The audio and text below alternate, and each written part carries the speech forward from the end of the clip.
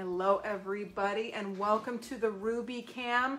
Today is an exciting day because today we are chatting vintage ceramics and we are focusing on Franciscan, which is incredible, and this collection is just out of this world. We are going to chat with Denny. Hi Denny. Hi Rachel, how are you? I am so great because I am here and I am seeing everything that you have. Tell us what's in your hand. We are really excited about talking about our Franciscan collection of Franciscan pottery.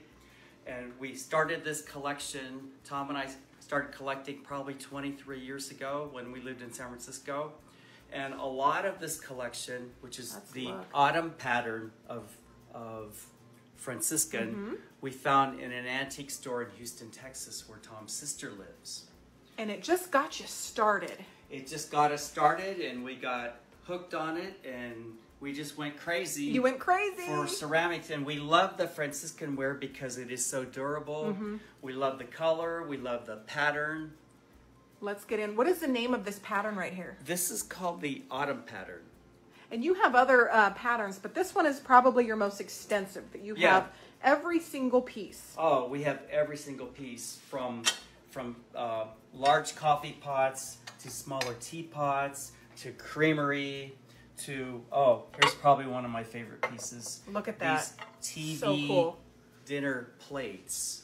Don't you just want to eat fish sticks off of them? Oh, fish sticks or pot pies or Stofers. Yeah, go back to the TV 50s. meal. So great. This pottery takes you back. It really does. History. It takes you back. But one of the things that we love about it is really how durable it is. You had a party and you served everything on it. Yes. And it just works. Here's what the mark looks like for anyone that's looking at it. It was made at the bulk of its time in California.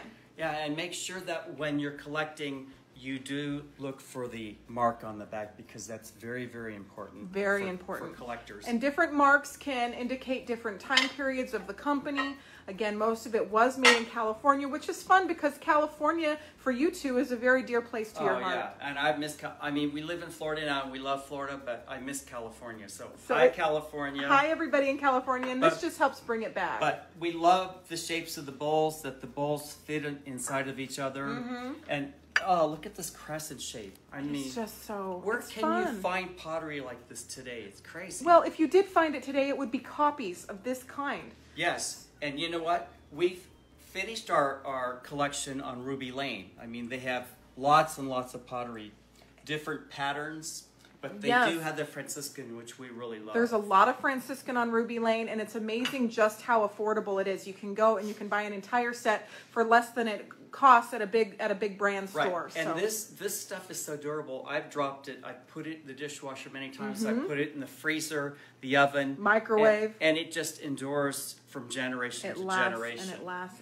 So I mean, we've gone crazy. Go crazy collecting on Ruby Lane because that's where you could find a lot of the Franciscan. Denny, you are so inspiring. Thank you so much for sharing your vintage life with us. It just makes us want to get started ourselves. We just love Rachel. it. All right. You inspire me too, just to collect more. I love it. Well, thank you, and we'll chat with you soon. All right. See you later. Bye-bye. Bye.